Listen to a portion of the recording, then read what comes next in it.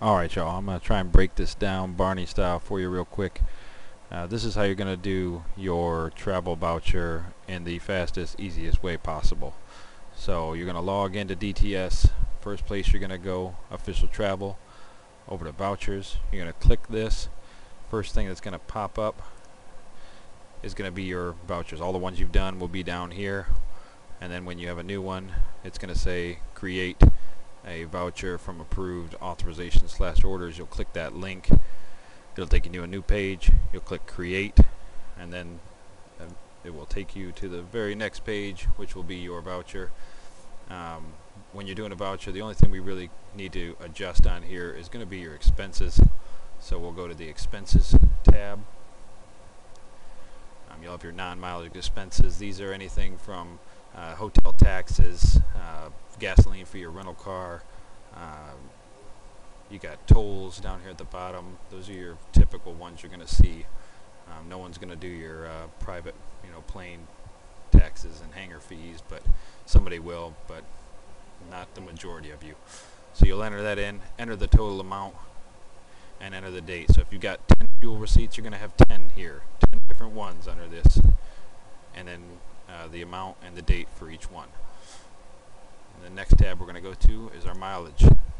This is if you're driving to and from the airport, you can add that in. That'll be terminal. If you're driving to and from your duty station, that'll be the TDY, TAD, and then some of you are going to have in and around mileage authorized. Make sure that you're doing the date that it started, date that it ended.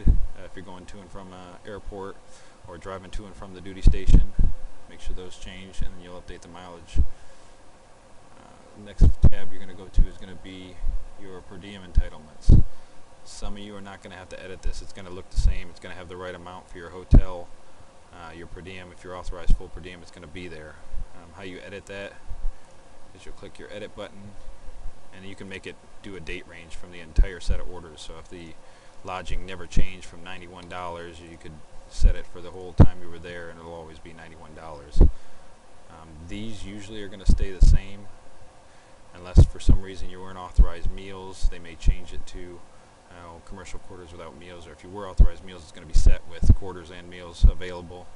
So you can change that to make it adjust, so you can edit basically your per diem rates. A lot of them are going to be available with all these selected though, and it's going to give you the flat rate per diem.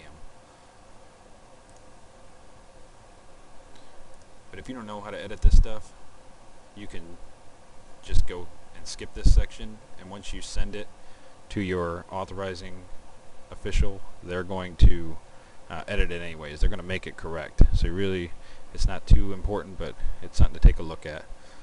The last tab we're going to look at here is our substantiating records. Make sure all your documents show up here. You want to have all your receipts that you sent, so any lodging, any rental car, any fuel, any tolls, you want those to appear here. We don't care about your Burger King or your McDonald's receipts. You can keep those. If you're a reservist, you need to have your orders on here. You always need to have a SATO itinerary on here, and then you can obviously browse from the computer that you scanned them in and then upload them. If you have a fax, I highly recommend sending them with the fax. Here's where you print your fax cover sheet, because the greatest thing about the fax is it doesn't have a limit. This, when you upload this, sometimes it has a limit, and you'll meet your max real quick. So if you do it all in one big document, it won't work. You have to split it up. If you fax it, you can fax it all in one big document. It'll go through, no problem. So recommend fax, but if you don't have it, upload them. That's fine. Just make sure you put it all in there so that your authorizing official can correct it. So that's basically it. And we're going to go to review and sign. You don't care about any of this info. You only care about your expenses when you're doing a voucher. You want your money back, so you want to get your expenses correct. Those 4 tabs. So we just click through.